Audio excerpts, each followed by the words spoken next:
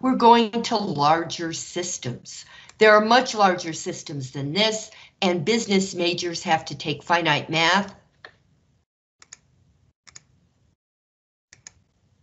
where you'll be dealing with systems that are so large you can only do them on a computer.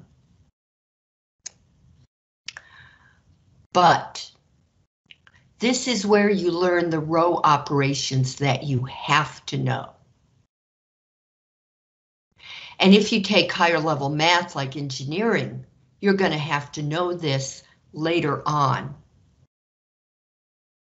So here really is a perfect example of what we're talking about. Suppose there are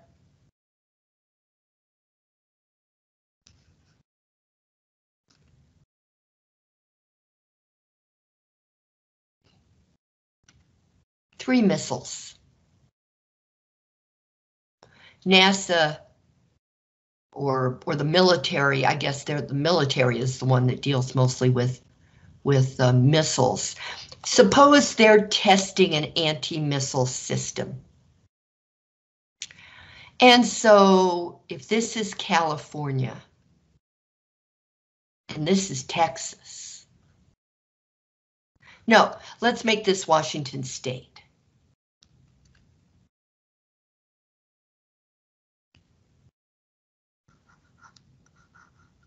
And this is Texas. And this is DC. Washington, DC. And so as part of this test, a missile is shot off from Washington State toward DC. And a missile is shot from Texas toward DC.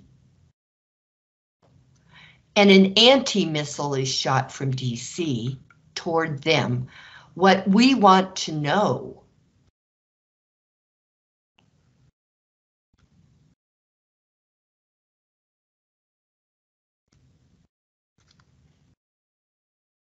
is where do the paths intersect? Now, of course, time is important. If you want our one missile from here to shoot down both of those missiles, then they would have to also cross each other at the same time. But that would mean we'd have to have 4 variables, X, Y, Z, and T for time. And we'd have to have 4 lines. And I'm not creative enough for that. We do have some problems like that. I simply chose not to do them. It's enough to do this. Anyway, notice that you have an X and a Y and a Z because you have latitude. What is the latitude of these 3 places? What is the longitude of these 3 places?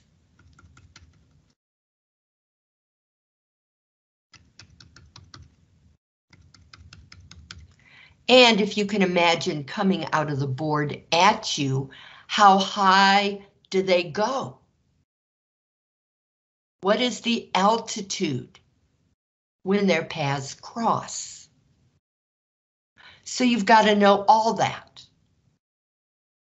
This is 3-dimensional reality where we live. And this is something we're going to solve with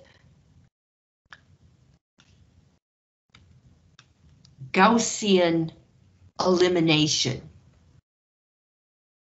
We're going to do essentially what we did already with those 2x3 problems, only now we have row 1, row 2, and row 3. And we have column 1, column 2, column 3, and column 4. Okay.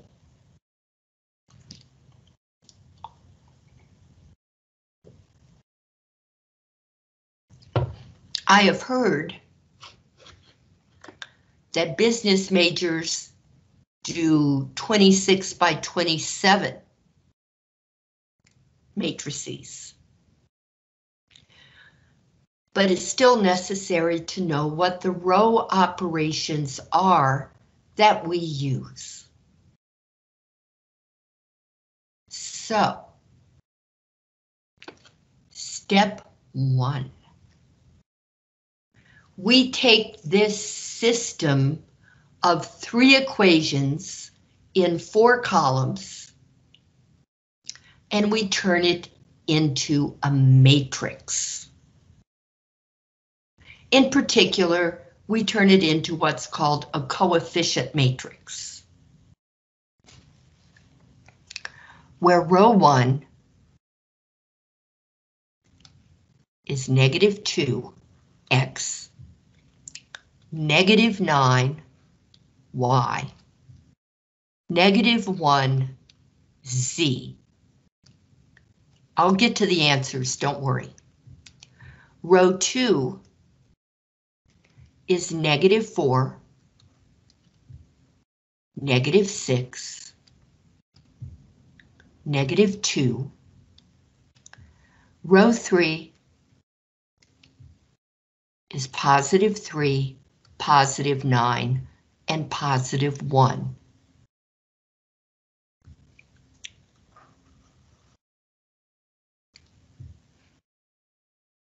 For now, if we didn't have answers to worry about, constants to worry about, this would be called a coefficient matrix.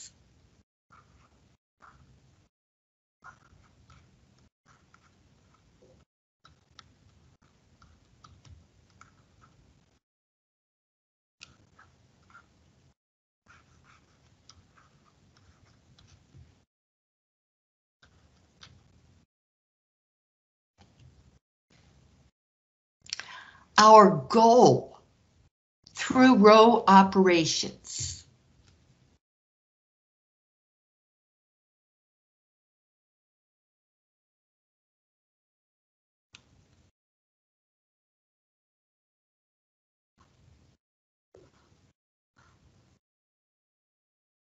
is to change this matrix into the following matrix. I'm going to have to erase Texas. Poor Texas.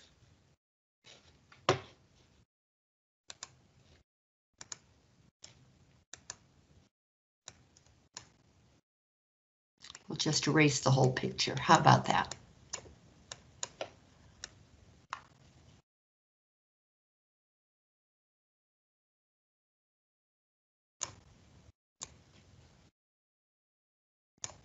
Okay, now, there we go. We're going to, through row operations, turn this into what's called the identity matrix. I'll write it in a minute, which is 1, 0, 0, 0, 1, 0, and 0, 0, 1.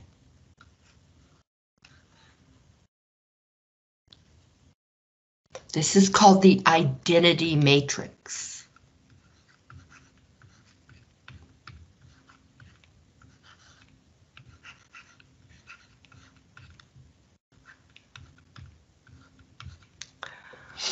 The particular system of row operations that does this is called Gaussian. Looks like Jordan. Elimination.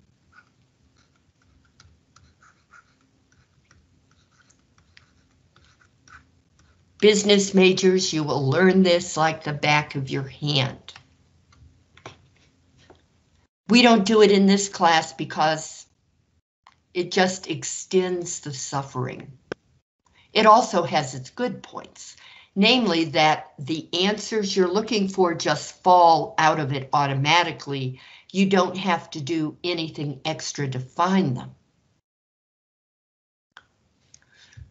However, we're going to use Gaussian elimination. And what that does is this.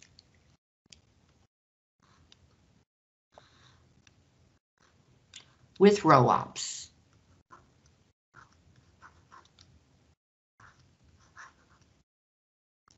Okay.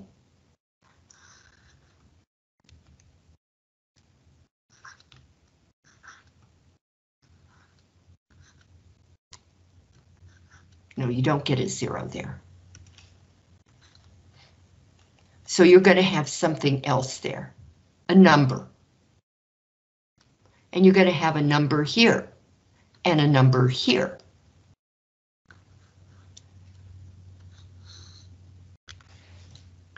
But that's what you get. It's a lot easier. And then you back solve. No, that's a 1. I lied. I knew it looked weird. That's a 1. Okay, so you have 1s going down the diagonal and you have a lower triangle of 0s.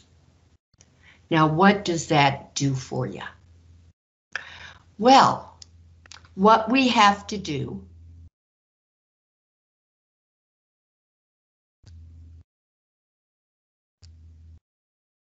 is add another matrix.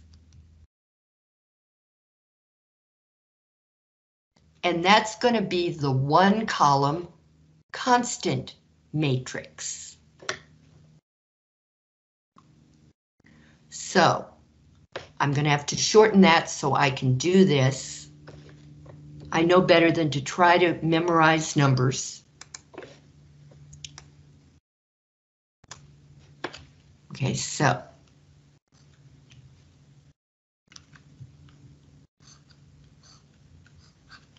here's what we do. Row 1. We write the coefficient matrix. -2, -9, -1, -4, -6, -2.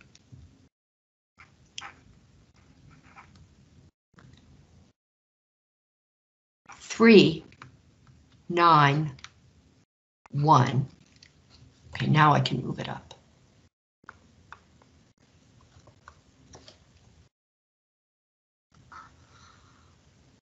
But instead of putting the final bracket over here, we put a dashed line. And we put our constants 4, 8, and -5.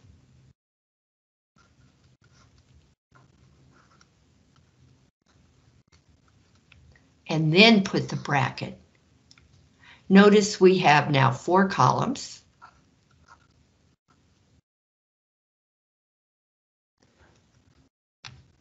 Our coefficient matrix is this part of it.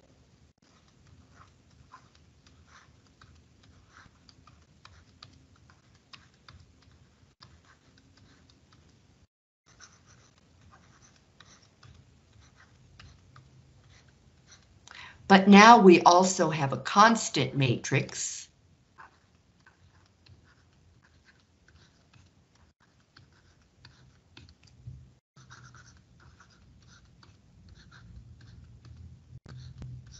And together, here's the whole story.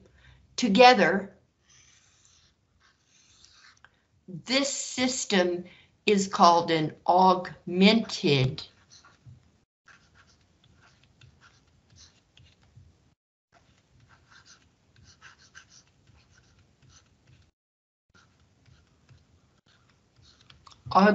matrix. Okay. So this is going to be the matrix we start our work with, and then we're going to be changing it. There's a certain order that you have to use for Gaussian elimination. Always. Even if you think you can do it an easier way. It's so easy to get mixed up that you don't want to do it an easier way. You want to do it this way. And here's what you do.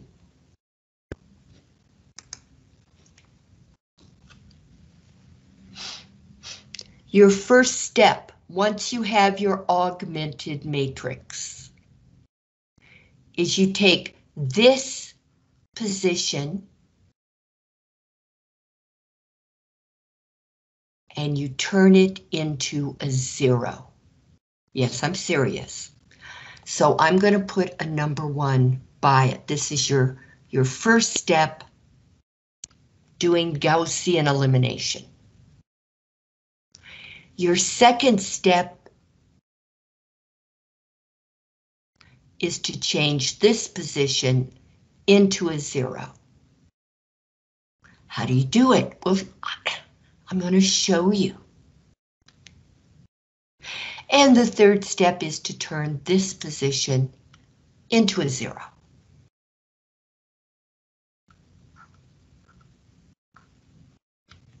So that what you have is this.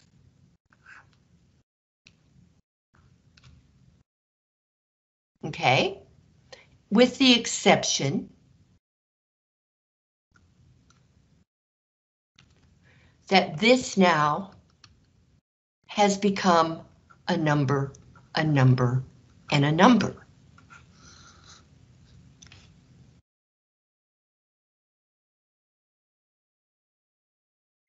And we use a method called back solving, and you'll see that too.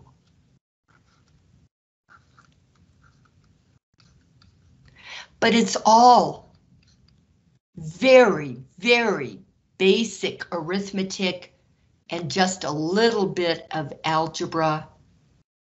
And anybody can learn this. Believe me, I'm telling the truth.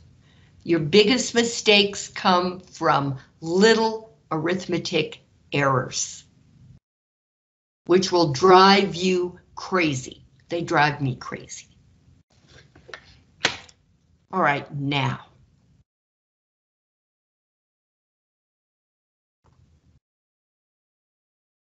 These are the notes.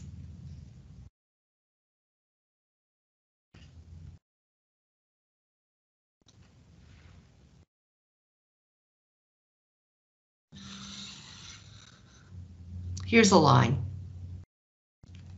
Separating the notes from the real work. And now, here we go. Are you ready? Doesn't matter if you're ready. We're starting.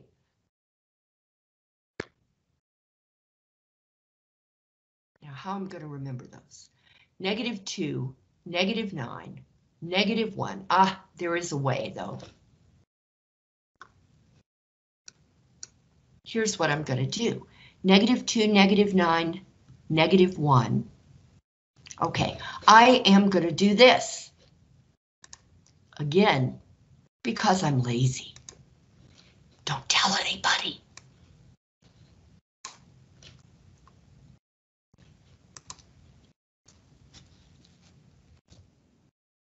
Whoa.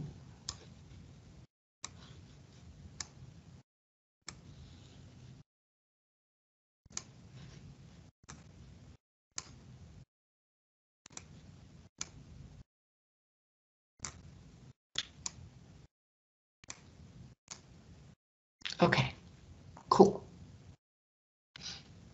Matrix 1.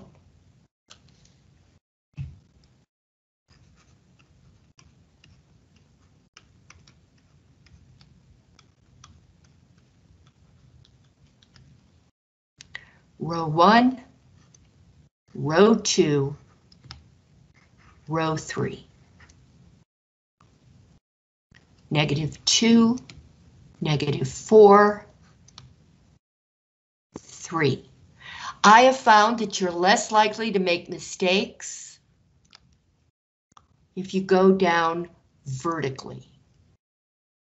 Now notice how that minus sign over there, whoops, this minus sign over here goes with the number behind it. This plus sign goes with the number behind it, and so on. It's just the way that my MyLab writes stuff. I don't like it, but that's the way it is. So be careful. -1, there's a -1 in front of Z. And a +1 in front of Z.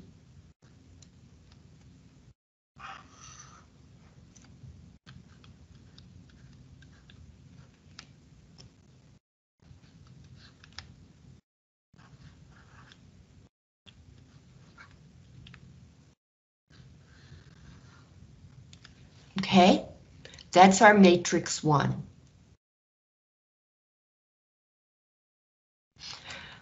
Now, once you have that written down,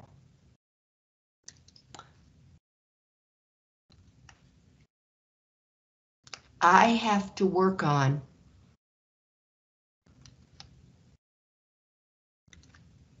use row 1 and row 2. Okay? In a recipe.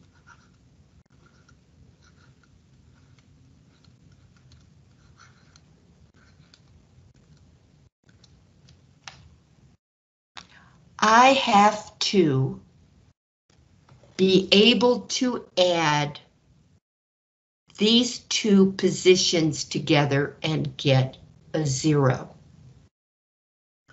Now your job is to figure out a recipe that will do that. Well, knowing that 2 times 2 is 4, all I have to do is change one of the signs so that I can add them together and get 0. This is what I'm thinking of doing. If I take 2 times row 1 and I add it to -1 times row 2, I will get -4. 2 times -2 is -4. And -1 times -4 is +4. And that will give me 0. There are other choices you could make, but that's the choice I'm going to make. It has to be this position that you 0 out. Has to be. So here we go. 2 times row 1 is going to give me -4, -18, -2, and +8. -1 times row 2 is going to give me -1 times -4 is +4. -1 times -6 is +6. -1 times -2 is +2. And -1 times +8 is -8.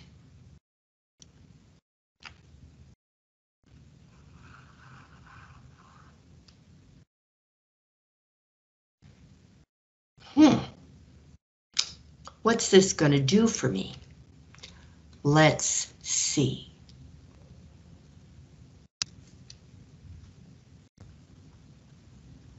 Zero. Negative 18 plus 6 is negative 12. Negative 2 plus 2 is 0. And 8 minus 8 is 0. That sure is a lot of zeros. But we're going to cope. Maybe. Because these are going to change. Now, this was row 2. And my goal, I want to check and make sure that's really true. Negative 18, negative 2, positive 8. Yep, okay, this is true. This is the old row 2.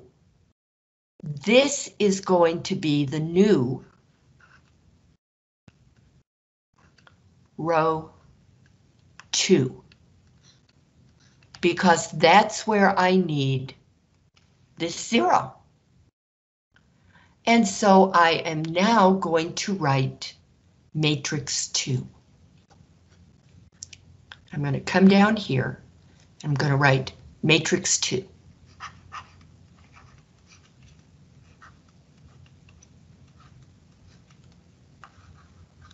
Before you hate it, give it a chance. Row 1, row 2, row 3. All right, I can see row 2 right there. So I'm going to put in 0, negative 12, 0, 0. Now, the first row is negative 2, negative 9, negative 1, 4. Negative 2, negative 9.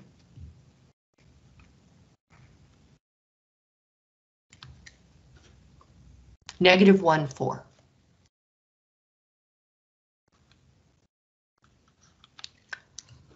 And the third row, 3, 9, 1, negative 5.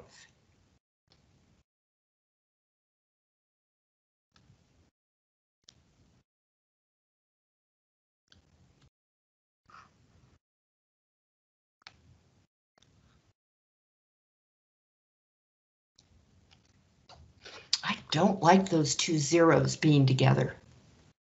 Let me make sure I copied this correctly. Negative 2, negative 4, 3.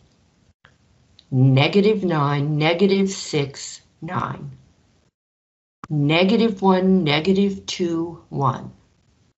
4, 8, negative 5. Yes, I did. Okay. All right. Fine. All right, now I need to make a recipe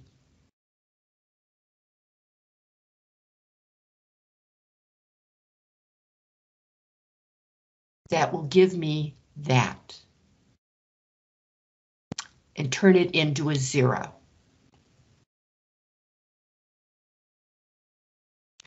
I'm going to have to use row 1 and row 3.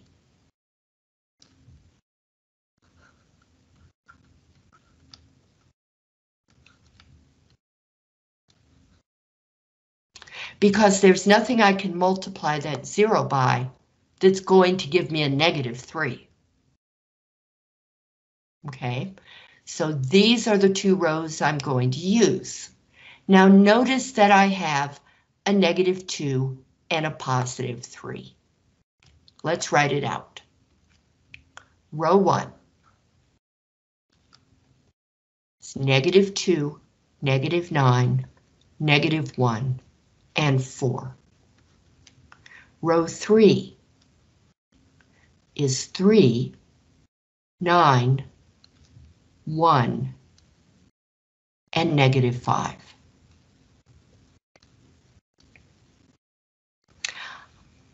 I need to come up with a recipe that will let me turn that into a 0. That is, I have to add this and this together and get a 0. Now, I believe that if I were to multiply row 1 by 3 and row 3 by 2, 3 times -2 is -6. And 2 times +3 is +6. So this combination, 3 times row 1 plus 2 times row 3, will give me -6 plus 6 is 0, which is what I need. And this row, this answer, is going to be my new row 3. Okay. So, let's do this. 3 times row 1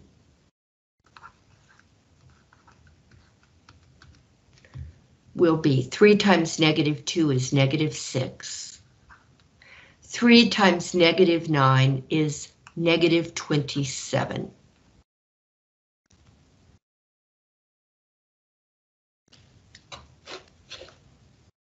All right.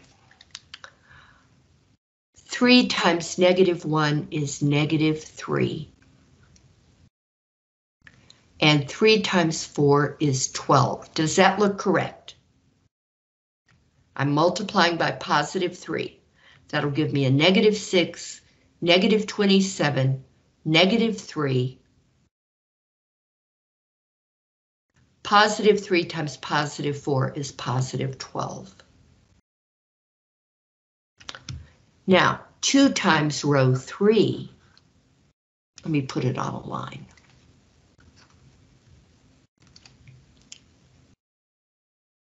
Two times row 3 is going to give me +6. 2 times 9 is 18. 2 times 1 is 2. And 2 times -5 is -10. Add together. I get a 0. I get a -9. I get a -1. And I get a +2. This is going to be my new row 3.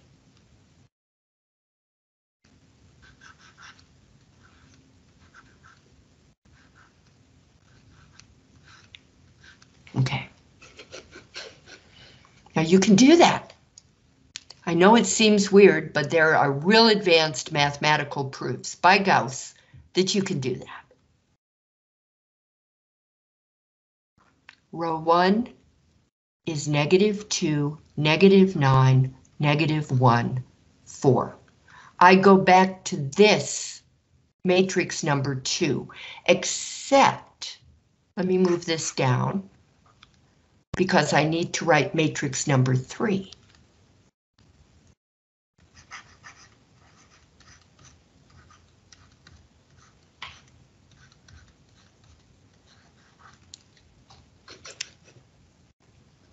All right, row 1. -2, -9, -1, 4. The row 2 from up here, 0, -12, 0, and 0. And row 3 is the new row 3, which will go in right there, which will be 0, -9, -1, and 2.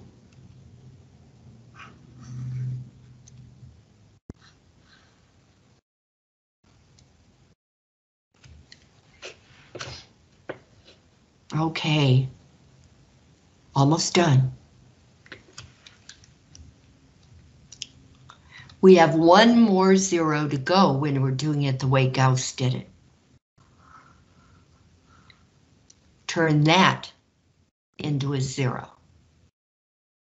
I have to be able to add -12 and -9 together and get a 0. Okay. Now, I wonder what, well, of course I could multiply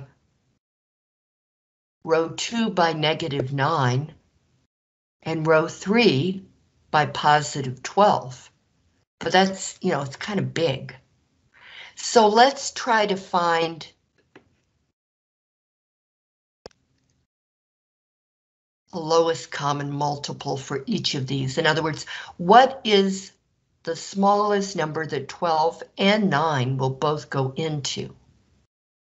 Let's see. 12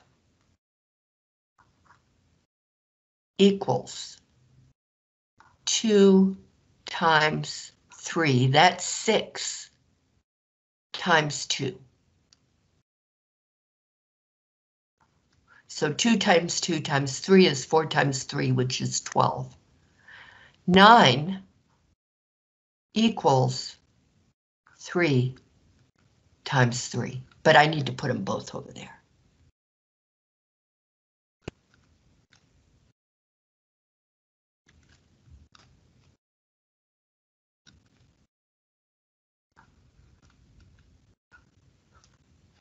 Okay, so this is 2 squared. Let's just say 4. 4 times 3. And 9 is 3 times 3, which is 9. All right, our number that we choose. Now notice that 3 goes into 3. So 9 automatically includes this 3. So if I take 4 times 9, that's 36.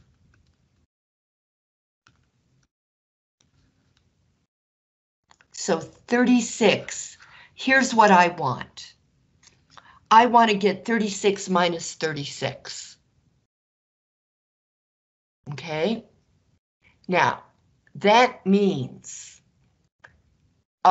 yeah. If I want to keep that 0, I cannot use row 1. All right, because there's no way to make that be a positive 2, so I could add those 2 and get 0. If I want to keep this 0, I'm going to have to use row 2. Okay, so I'm going to have to use row 2 and row 3.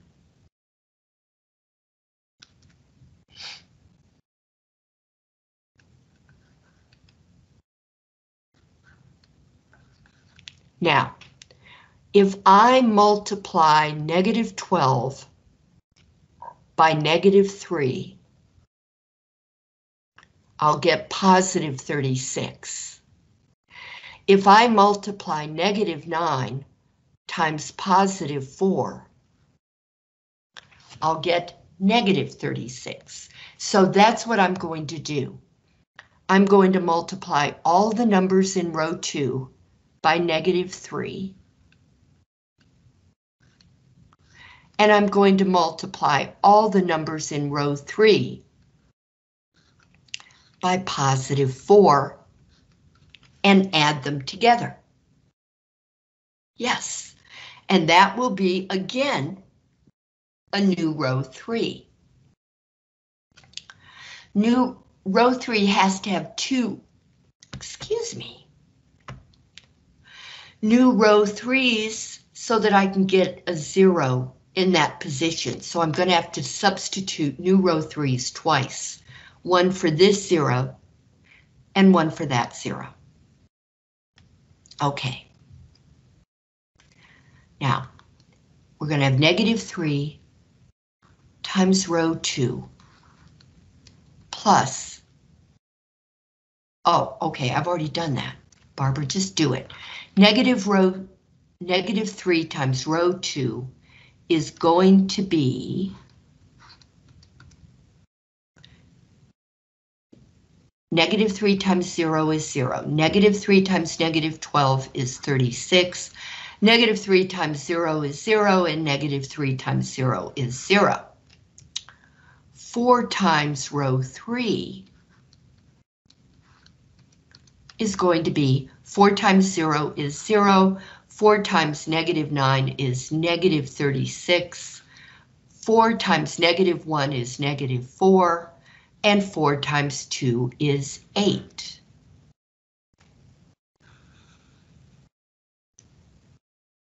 Yes, it really is. Okay, so now I add these together. 0 plus 0 is 0. 36 minus 36 is 0. 0 plus -4 is -4. And 0 plus 8 is 8. And this is my last new row 3. Professor? Yes. Some people are falling behind, I believe. Could you go over the operation in row 3 one more time? Sure, I'm sorry. No problem. Thank you. Okay, what I did is I took row 2 and I multiplied every number in it by -3. Okay, so I took -3 times 0, and -3 times -2, -3 times 0, and -3 times 0.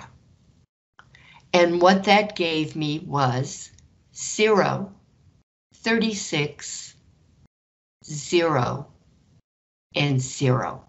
That was -3 times R2. Now I multiplied every number in row 3 by 4. So that's 4 times 0, 4 times -9, 4 times -1,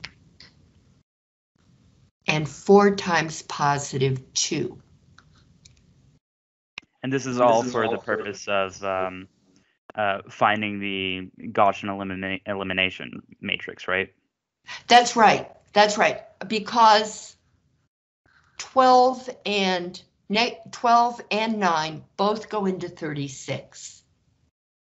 That's so what I was going to ask. Did the reason we have the -3 and the 4 is because we want to come up with the least common multiple so that we can cancel the 36? Exactly. Because I need a 0 in that position right there. Okay, thanks. Thank you. Thank you for telling me. I can't see the chat. That's no problem. Thank you for going over it again.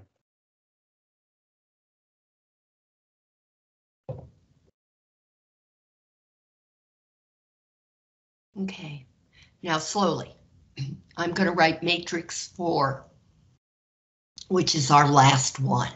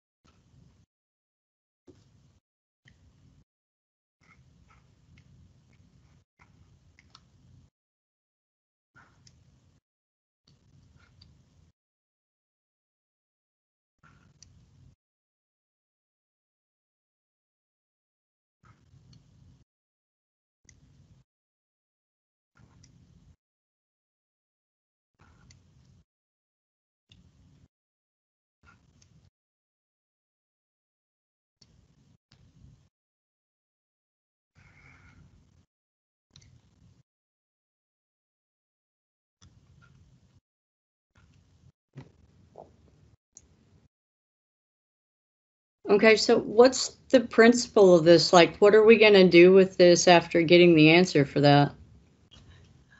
This is what we're going to do right here. And you're going to see how handy this is. So we have to get matrix 4.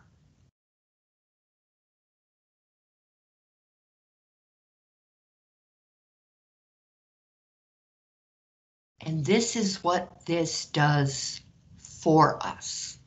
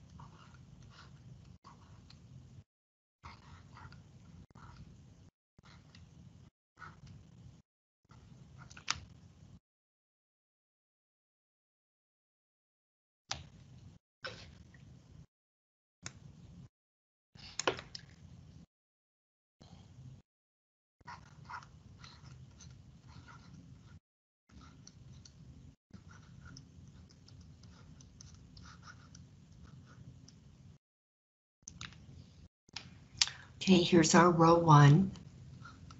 Here's our row 2. And here's our row 3. I start with row 3.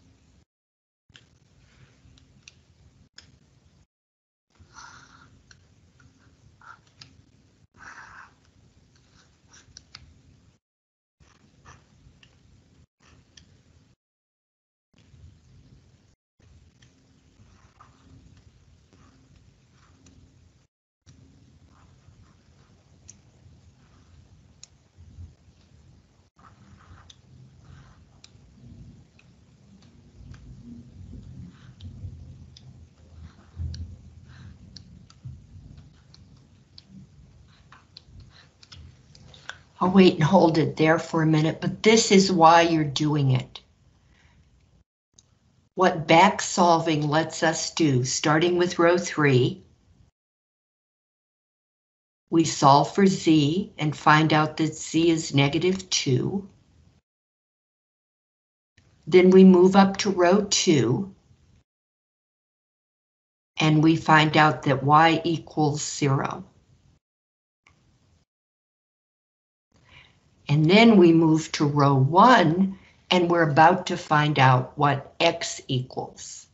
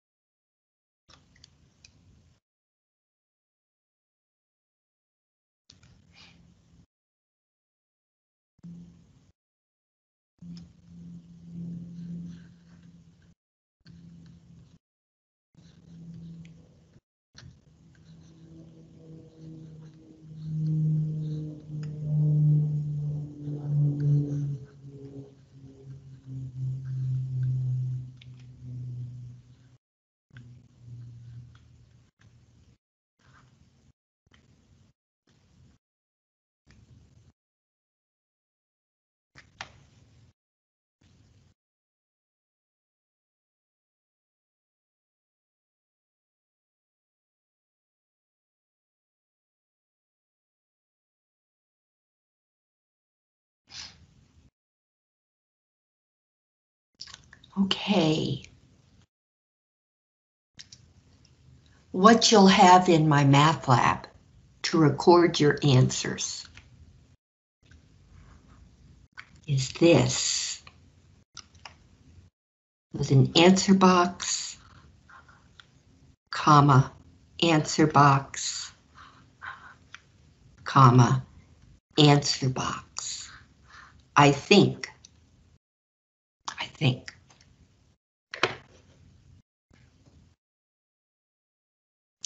But just like a point in two-dimensional space, the blackboard, a whiteboard.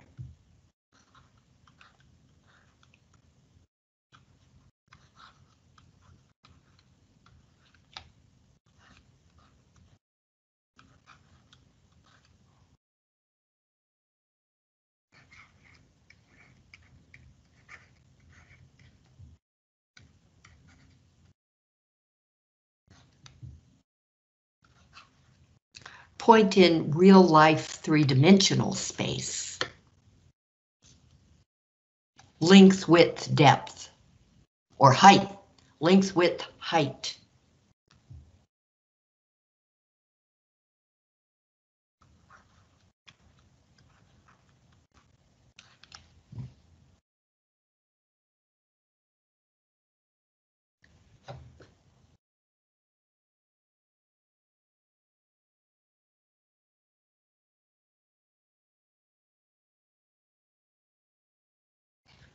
So after you get to what's usually matrix number 4, but anyway, the matrix where you get your lower triangle of zeros,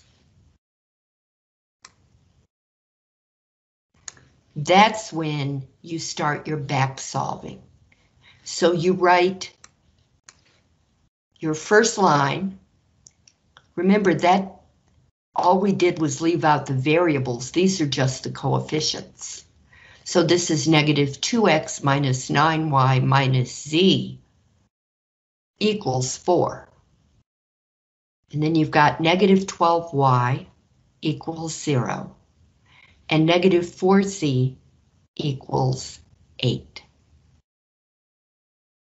You start at the bottom and you solve for z. Then you move up and you solve for y. Then you move up to the top and you solve for x. And notice we had to put in what y equals and what z equals and work it out from there.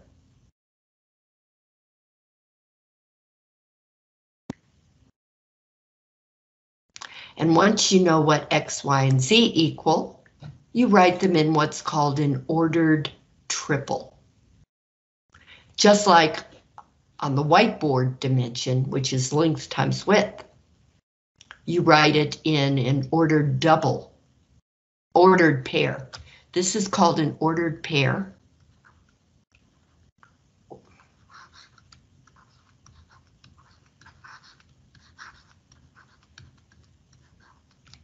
This is called an ordered triple.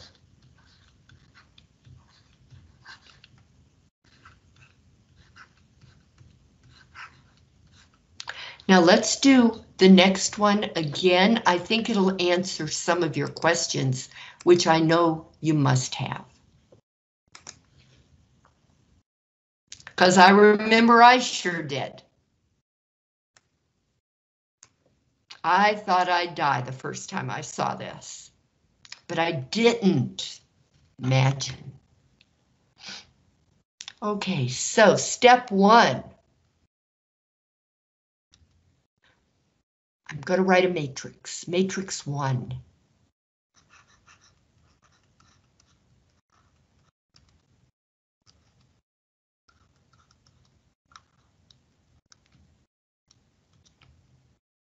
Okay. Row 1, row 2, row 3.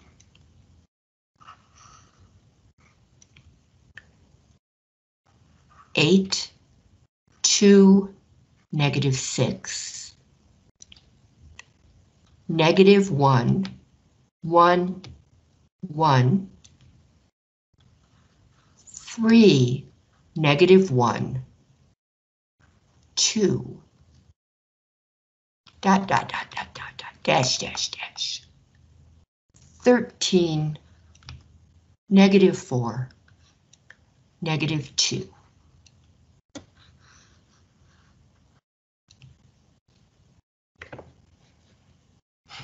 Okay.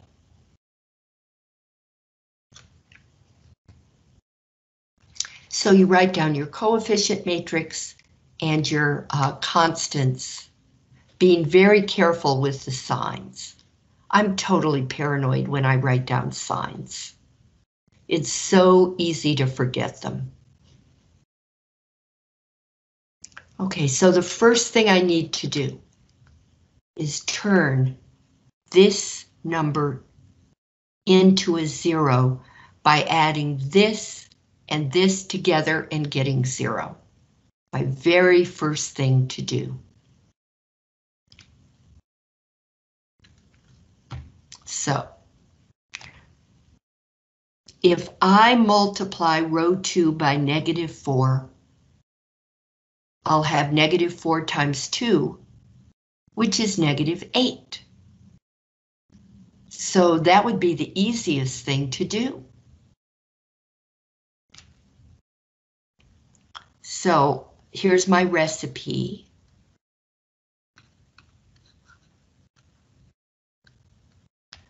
To take row 1,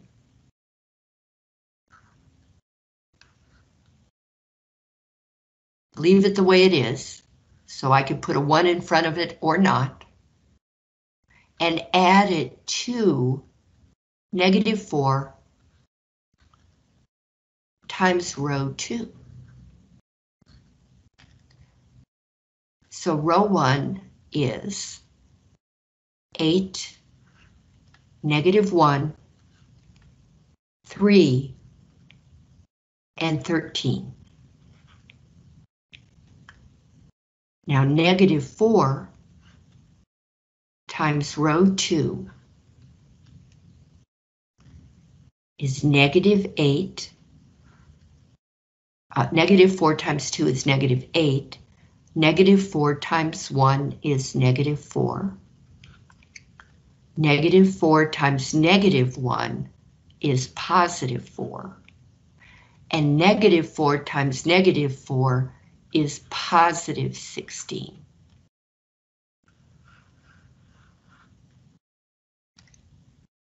Once I get this, and once I do a quick double check,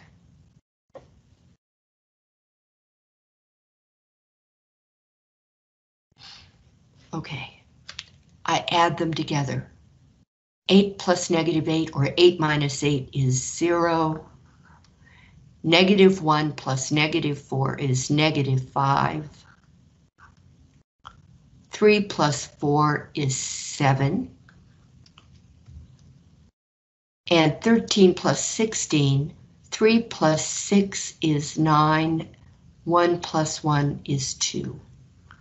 So this is going to be my new row 2, which means I substitute it for row 2 in this matrix, and that will give me matrix number 2.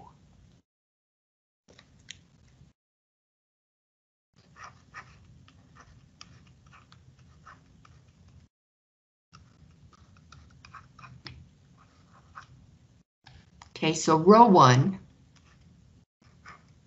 and row 3 stay the same.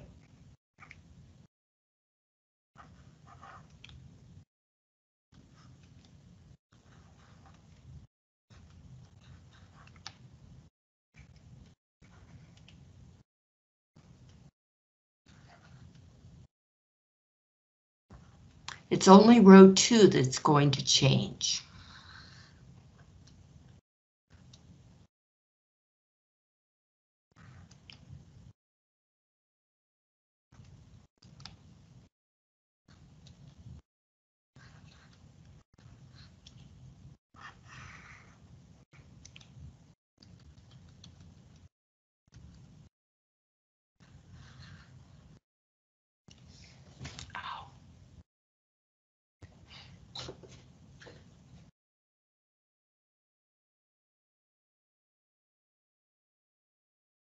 All right, and that's my matrix number 2.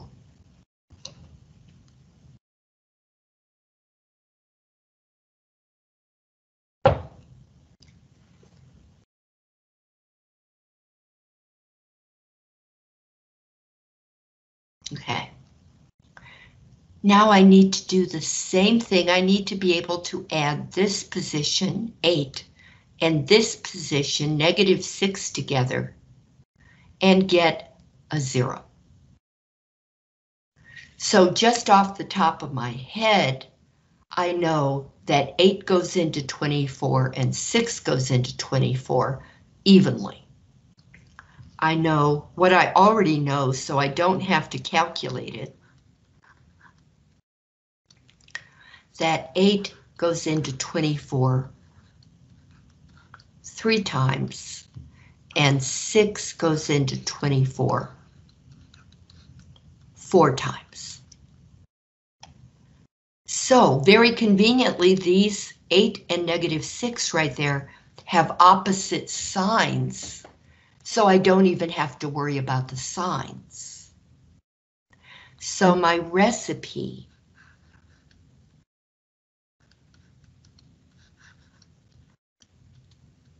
is going to be 3 times row 1 plus 4 times row 3. And that should make me very happy, hopefully. If not, I'll just change it. Okay, 3 times row 1. 3 times 8 is 24. 3 times -1 is -3. 3 times 3 is 9. And 3 times 13 is 39. Some of these things you memorize after a while because they come up over and over again. 4 times row 3 is going to be 4 times -6 is -24. 4 times 1 is 4. 4 times 2 is 8. 4 times -2 is -8.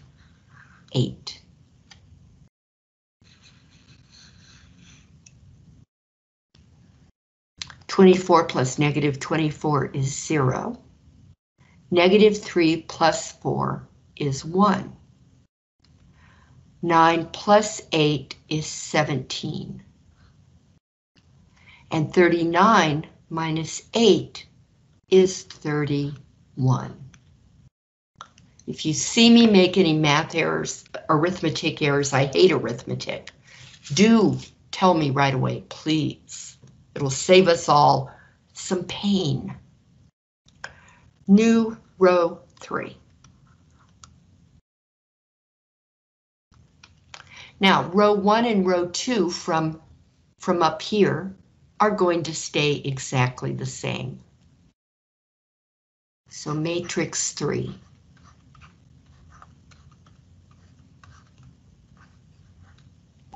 Row 1, row 2, row 3. That'll be 8, -1, 3, and 13. 0, -5, 7, and 29. See how easy it is. See how easy it is. 29. New row 3. 0, 1, 17, 31.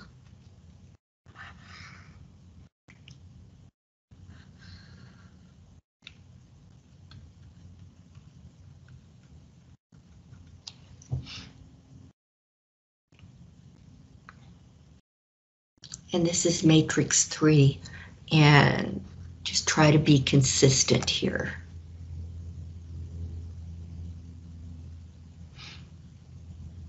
I've got to use row 2 and row 3 together because I have to keep the 0 in front on row 3. So I'm looking at row 2 and row 3 and asking myself, what are we going to do here? And I bet you're getting good at this now, and you can tell that if you could turn that 1 into a 5, which you can very easily, then you would have -5 plus 5 is 0, and no more problems in your whole life. Or maybe it doesn't work that way. So my recipe is going to be to add row 2 all by itself, or put a 1 in front, plus 5 times row 3, so that I can say 5 times 1 is 5. So row 2 is 0, -5, 7, and 29. Row 3, 5 times 0 is 0. Oh, 5 times. Don't forget that. 5 times 0 is 0. 5 times 1 is 5. 5 times 17.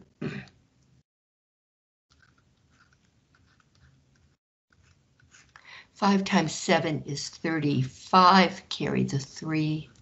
5 times 1 is 5 plus 3 is 8. Really? All right.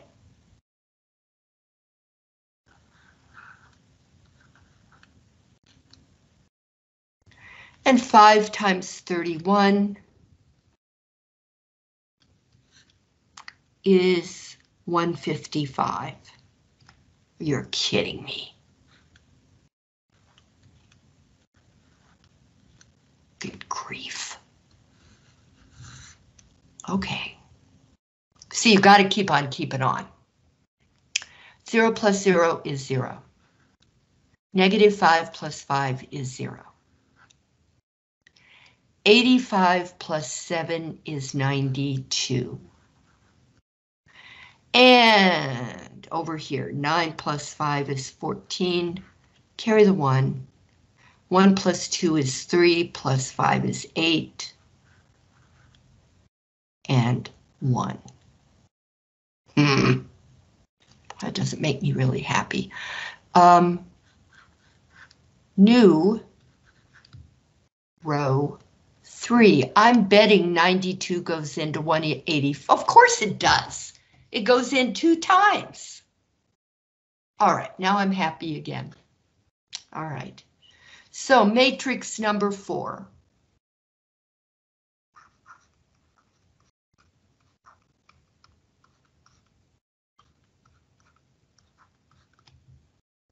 Row 1, row 2, row 3.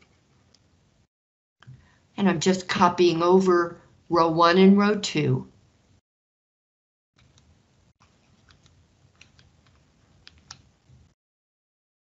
We have 2 minutes, but why don't you let me finish this?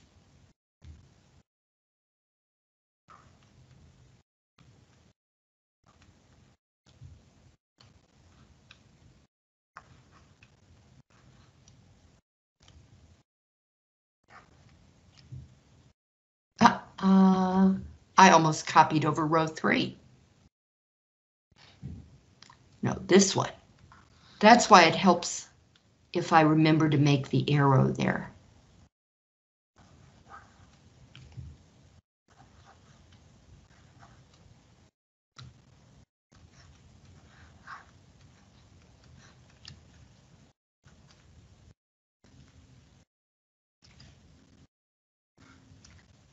There. Okay. Now,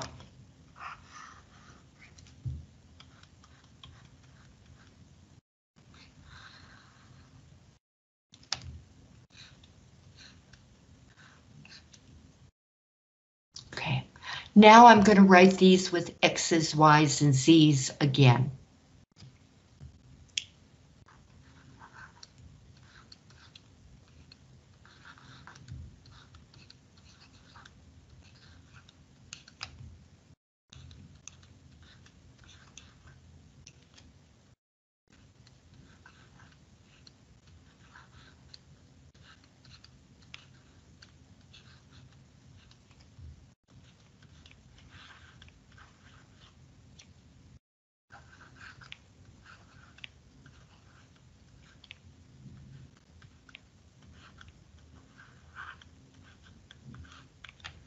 Okay, and here's row 1, row 2, and row 3.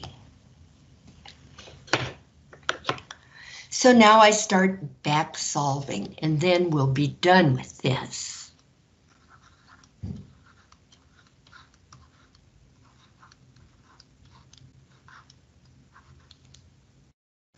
Back solve. Start with row 3.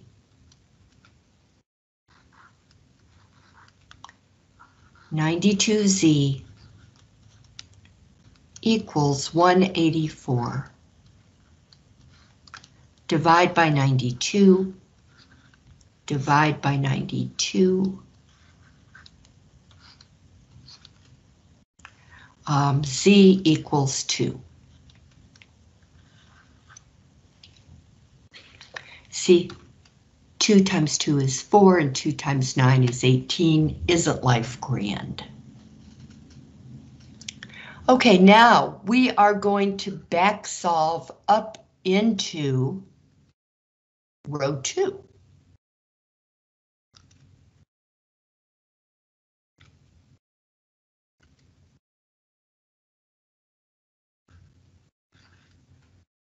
We'll have negative 5y plus 7z, but we know that z is 2.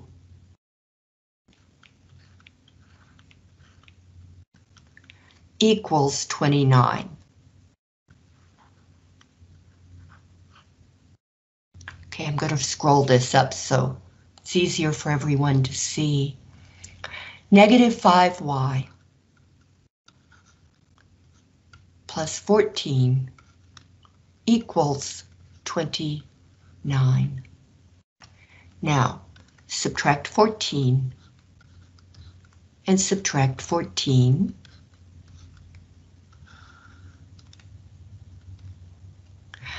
That zeroes out.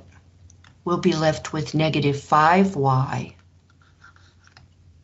equals 9 minus 4 is 5, and 2 minus 1 is 1. So negative 5 times y is negative 15, and I'd rather leave the answer on this sheet. So I think we'll all agree that y equals negative 3.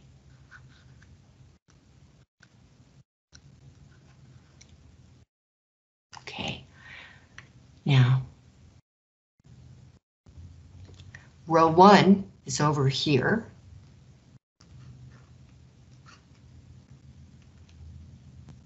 Row 1 is going to be 8x minus y plus 3z equals 13.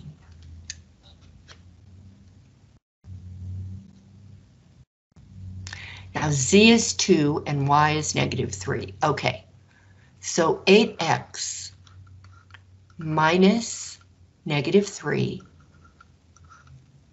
plus 3 times 2 equals 13. So 8x plus 3 plus 6 equals 13. And 8x plus 9 equals 13. Subtract 9 from both sides of the equation. 8x equals 4. So we have to divide both sides by 8.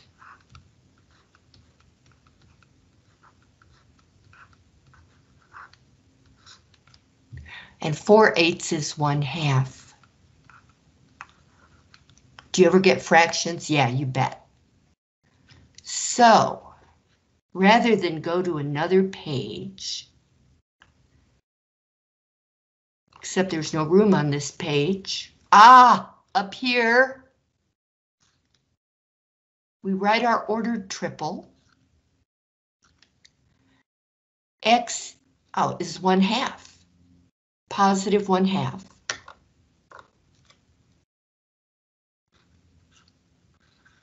Y is -3, Z is positive 2. Let me double check that.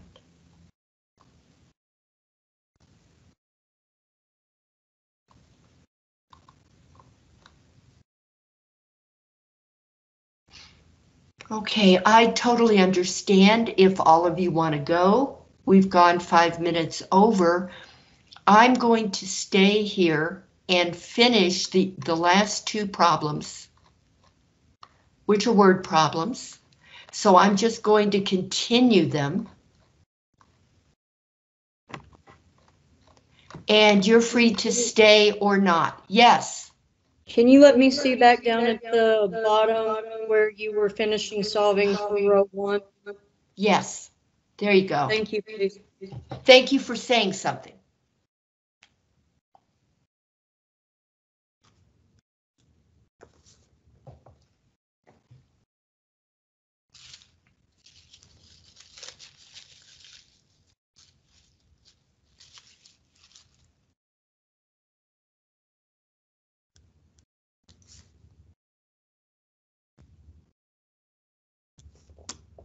Thank you. I didn't understand how you got the fraction, but I do now.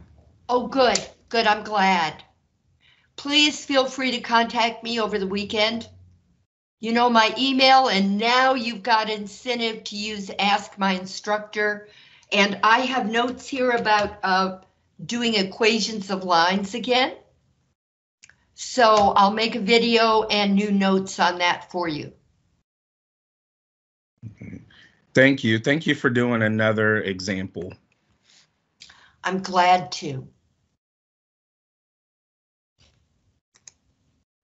The whole idea is for you guys, all of you, to understand. That's the whole point. Okay, I move along.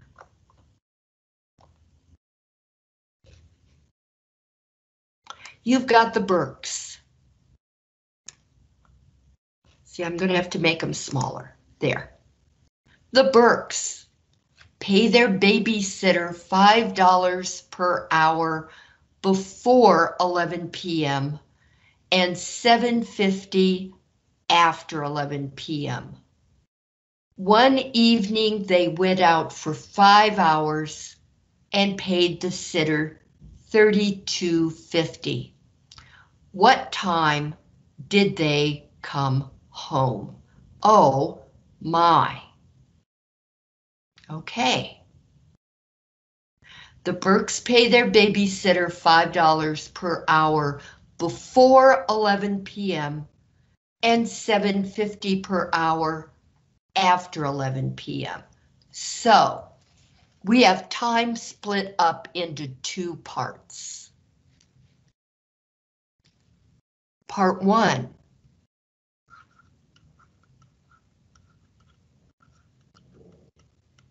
is time before 11 p.m. and part 2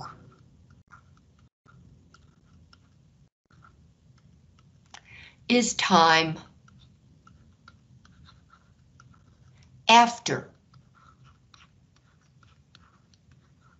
11 p.m. Okay. Well, now that I know my parts, I know what X and Y can equal. I can let X equal the time before 11 and Y equal the time after 11. So this is, X is going to be hours before 11 p.m. And Y is going to be hours after 11 p.m. And we're told they went out for 5 hours. So X plus Y is going to equal 5. Now, the hours before, okay, the babysitter gets paid $5 for each hour before 11 p.m. So that's all the money she's going to get before 11 p.m. But she charges more, perhaps $7.50 for each hour after 11 p.m. Now this is the total money for their 5 hours. And we're told that that adds up to $32.50, and I hope they tipped her. I hope she was a good babysitter. Okay. So these are my systems. Let me move this around up here.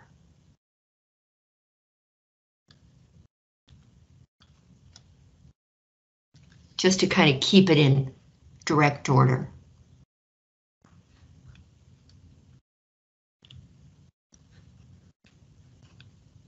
Okay, so it's all straight. Okay.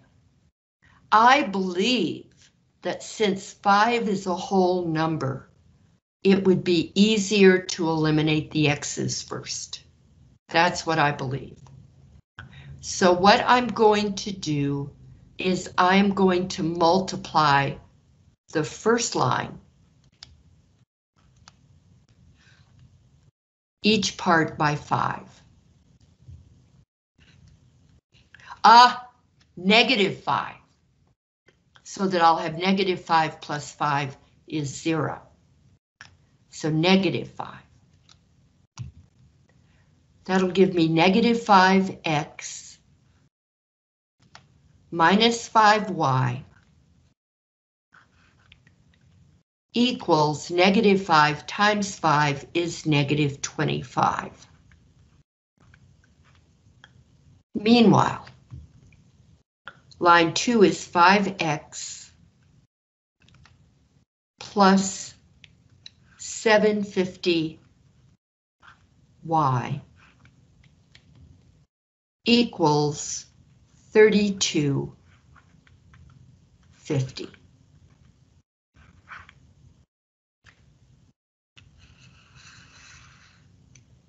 Now -5x plus 5x is 0. 750 minus 5. 5 is a whole number. So that's going to be 2. We can just leave it at 2. 50. Don't leave anything. There you go. 250y, or 2.5y, equals, all right, 3250 minus 25. It's going to be 50. 12 minus 5 is 7. Borrowed a 1 from there, so that made that a 2. 2 minus 2 is 0. So we're going to have 750 over here.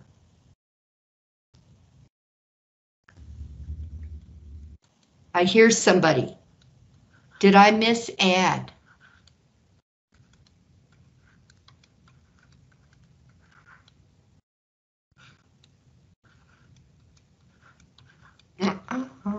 I keep wanting that to be a round number.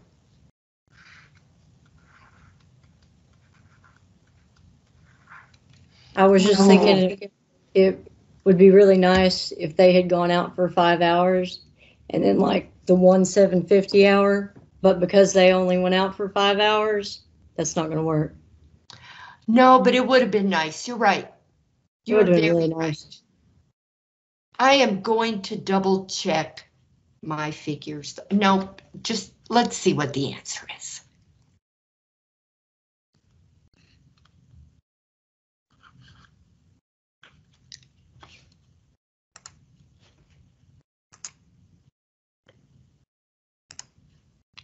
$750 divided by 250.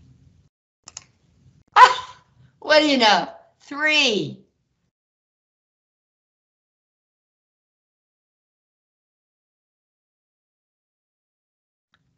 Now 3 is the hours after 11. Notice that what they're asking isn't how many hours before and how many hours after. They want to know what time did they come home. Well, if they stayed out till 3 hours after 11, then 11 to 12, 12 to 1, 1 to 2. They came home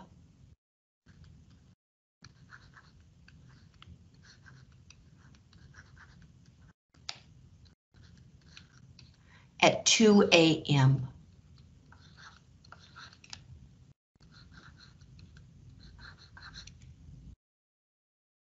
Or 1400. No, it would be 200. Okay. So I'm really confused. Like I had it all figured out, you know, with the y equals 3 thing after 11. But then when we went to turn it into time, somewhere or another, like my brain exploded and now I have no idea where we are. All right, if we have an old-fashioned clock that has numbers on it, you know, it's a circular clock. Yeah. Here's midnight, or 12, right. rather. There's 12. Okay, now 11 is over here. Mm-hmm. And 1 is over here. And 2 is over there, and 3, well, all right, so I should put it up there. Well, that's cute. Time changes at 12, okay? So if you've got 11 p.m., let's just do it this way. 11, 12. Oh, okay, we figured that out by how much she got paid. Never mind, I just was able to pull the 2 points together. Like we went from rate of pay to time. I was like, okay, but I get it. Okay, good. I need to work on drawing my old-fashioned clocks.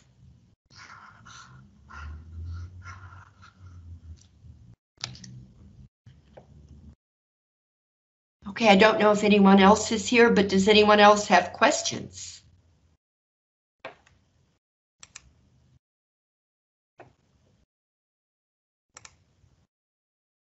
I will assume not. Did that really answer all your questions? You understand now? Yeah, I just had a hard time making the connection between we were trying to figure out how many hours that she got paid $7.50 for, and then that telling us what time they came home. But I get it now. I mean, it would be like if I had an employee that I thought, you know, was not coming to work on time. I could look at their paycheck and then go backwards and figure out if they'd worked the number of hours they were supposed to. Good for you.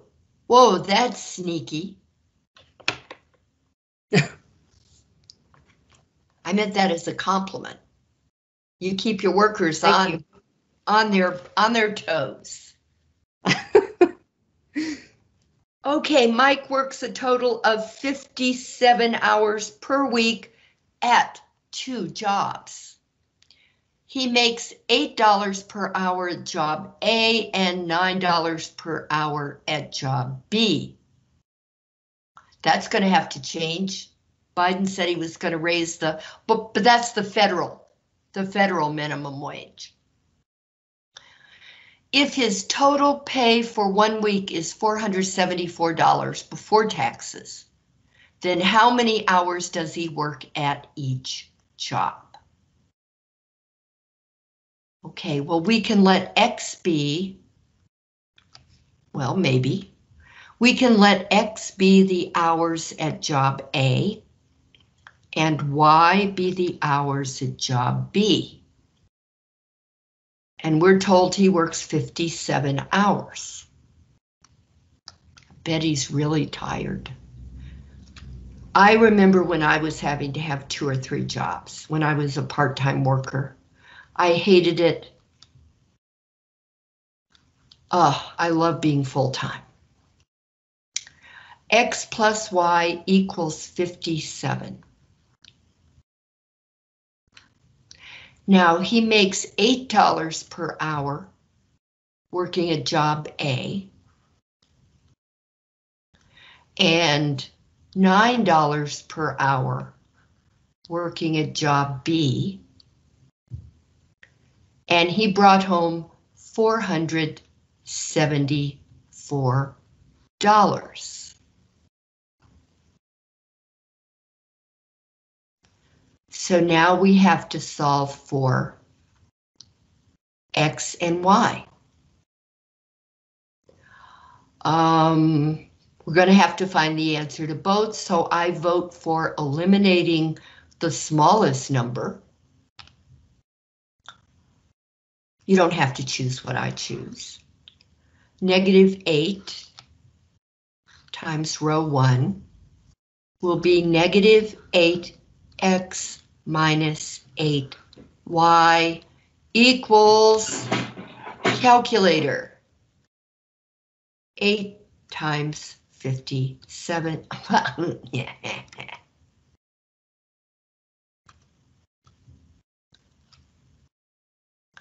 -8 times 57, -456.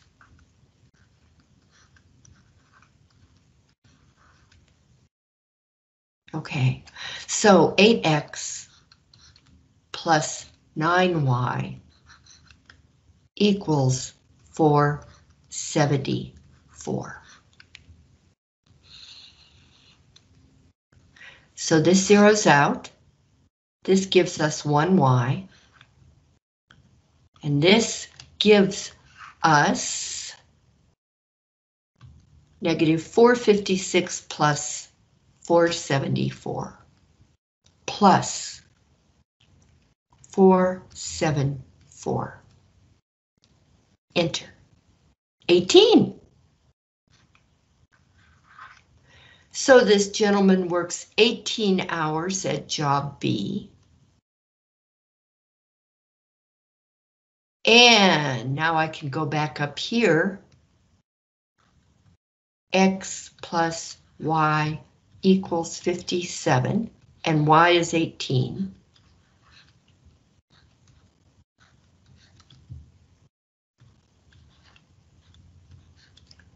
And subtract 18 and subtract 18.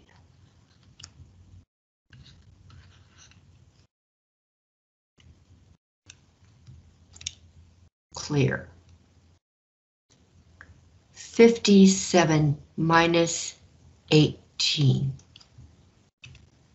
is 39.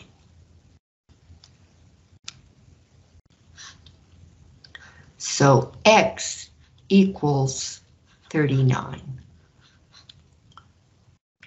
So job A is certainly using and abusing him.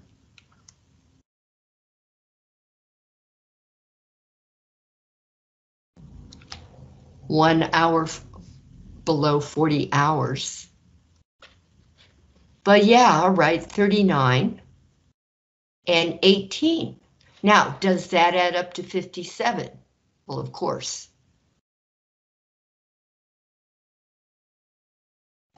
Right, it does. If we want to check our answer, we could say, okay, if he makes $8 per hour at job A, let's do it just for the heck of it. Is 8 times 39 plus 9 times 18, will that give us 474? I don't know.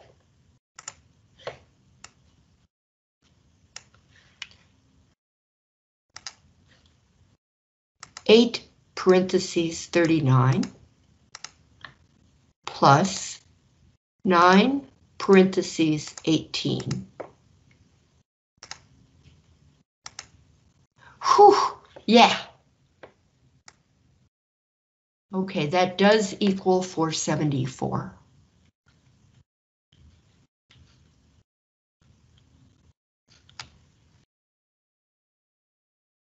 Okay, how is this?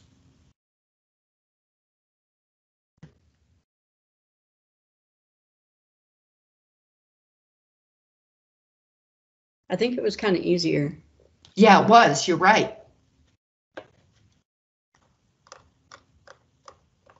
Yeah, the time problem was just kind of abstract, wasn't it?